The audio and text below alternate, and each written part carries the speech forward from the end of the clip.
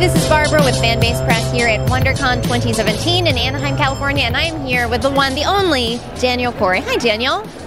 Hello, Barbara. How are you? I'm good. I'm sorry I make you duck down because I'm so weak. Okay. Daniel's very tall. Daniel is a comic book writer. He has done the Moriarty series, which is why we're here and chatting with you right now at WonderCon, because congratulations on the recent release of Moriarty Endgame to VR. Thank you. Thank you. We're very excited about it. This is the first, this is the U.S. debut. You know, they had a little press event about a week ago in Sydney, but this is the first time it's really being out and used by the public, and people are seeing it. We hit the Steam store on, it was at midnight Thursday, so just a day and a half ago. So it's brand new, and we're very excited about it. And I know we've chatted with our viewers before and with you regarding the Moriarty series. For anyone seeing this for the first time and may not be familiar with Moriarty, what can you tell us about the story, the premise of the series? Well, Moriarty is a series that I did with Image Comics. So I'm the writer. Anthony Dietchidue is our primary artist. We also worked with Mike Vosberg and Perry Freeze, and Dave Lanfear did logos and letters and design for us. And it's an adventure series about Professor Moriarty from Sherlock Holmes.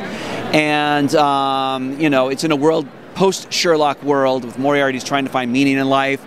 There's World War I, there's spies, there's ninja assassins, there's steampunk gadgetry, and a lot of fun. Yes. So, and then we did a bonus story which appeared at the end of our Red City series called Moriarty Endgame, which is kind of a post-apocalyptic, almost kind of space-age Moriarty versus Sherlock Holmes war. Right. And that's what the VR has been adapted from. Well, and you have partnered with Transmedia, which is an Australian-based company, for this VR experience. And what can you tell us about that partnership? How did it come about, and how has it led to this VR game? Yeah, so Transmedia Entertainment, these guys, you know, they're fantastic. They had such vision. They had the know-how, and it's been great working with them. You know, it was about 2 years ago I got the idea for I want to do a virtual reality comic book. You know, idea got in my head. I was tinkering around like in Photoshop, creating stereo images and looking at them on my phone in a cardboard viewer, like a ViewMaster almost. And I was calling my manager, David. You know David up, and I was like, I'm calling David up. I'm like, David, I'm going to do a virtual reality comic book, and they're like, sounds cool. Yes. You know, let's see if we can make that happen.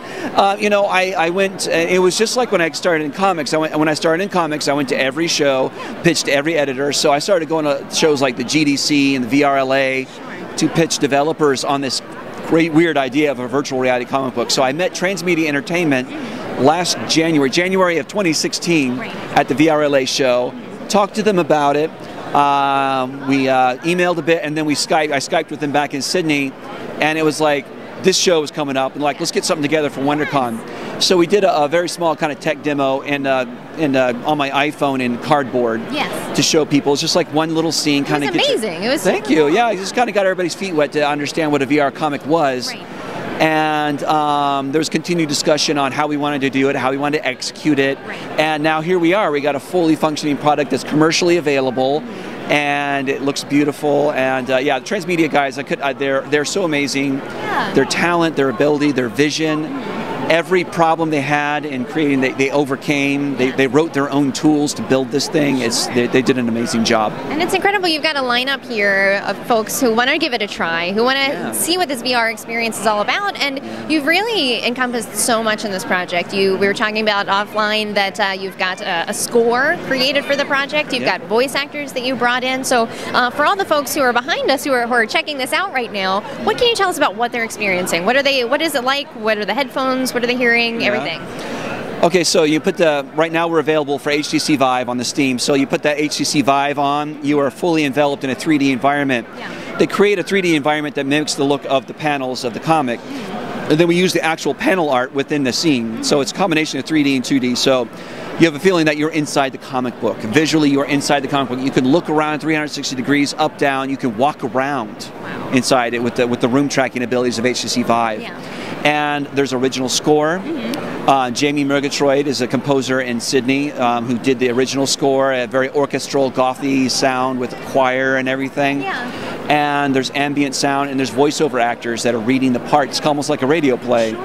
and everybody did such an amazing job. So yeah, that's kind of what it looks like. And it's I mentioned it's on Vive right now. Yeah. It's going to be coming to all the platforms soon, like Gear VR, Google Dream, Cardboard. It's going to be on PlayStation VR. So all the mobile platforms coming out in the next few weeks. PlayStation VR will be a couple months, but that's coming. Sure. And what is the best way if folks aren't here at WonderCon, they're seeing this, they're saying, I want to learn more about Moriarty Endgame, what is the best way for them to do so?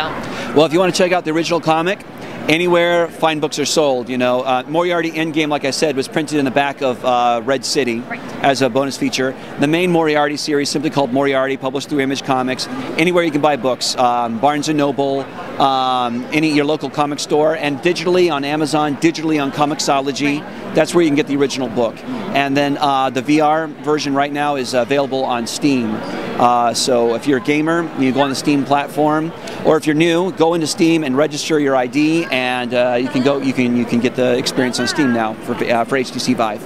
Wonderful. Well, Daniel, it's always a pleasure to chat with you, and congratulations on this. This is super exciting. I can't wait to give it a try, and you should give it a try too. So again, this is Barbara with Fanbase Press. You can find more interviews like this one at fanbasepress.com.